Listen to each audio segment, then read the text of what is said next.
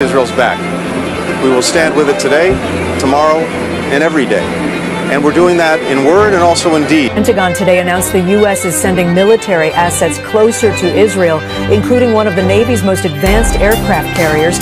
As rent prices rise across the country, more people are struggling to make ends meet every month. Treated lead-poisoned water in Flint, Michigan that may have been in people's water supply for more than a year. Pentagon has already begun airlifting U.S. weapons and munitions to the Israelis.